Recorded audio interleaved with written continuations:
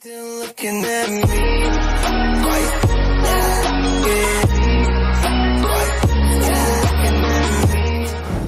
What's good, Band Maniacs? Mighty here, and welcome back again to another reaction video. Looks like Gary just sent me another request and yet another gem that's been discovered that brought the attention. So for tonight, I will react to one of BAND-MAID's earliest hits known as Summer Drive.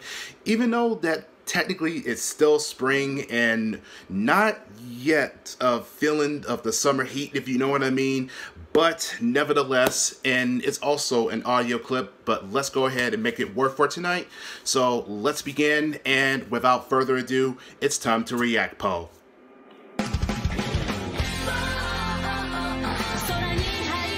Me too, Poe.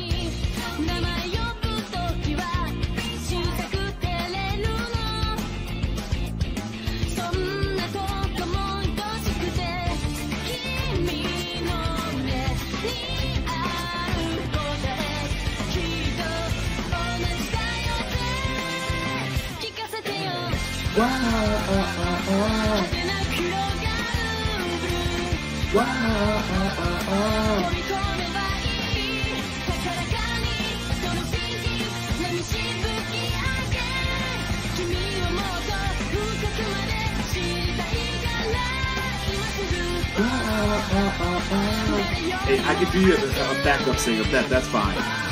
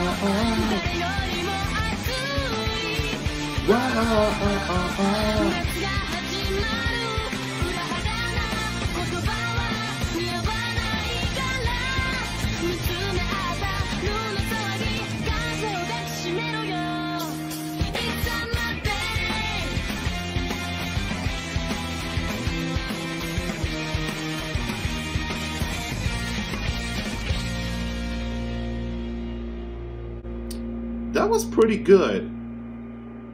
And yeah, this is considered, this is a fast pace, and I was barely trying to keep up with this, but definitely this is what you consider as a cheerful song, and definitely does bring the vibes of the feel of summer, because, well, you are basically just driving, and the fact that no school, no college, no tech school for classes, and this is the kind of that you feel like you need to get out and just wanted to explore and just go to the beach. And yeah, I do miss the beach, by the way. Myrtle Beach is my favorite. But the point is that this has to be the rarest gem that I ever get to listen to, and especially this is one of the earliest songs from Miku that ever delivers. And Nightingale is my favorite from Unseen World, and just listen to this. It kind of, yeah, it does give me some automatic flashbacks. And when it does get to the hottest suns like May, then maybe I can just play this and just, you know, get this feel that I'm already in the beach, but I need a vacation really bad, because I need to feel the breeze, man. I really need it. But that talk will be for another time. But other than that, Gary, thank you so much for showing me this gem. I think that it's worth for tonight. And BAND-MAID for life. That's what's real. So, guys, enjoy that. Let's leave it a like, and also leave a comment down below, and I will catch y'all in the next video. So, peace out, everyone. Good night, and be safe.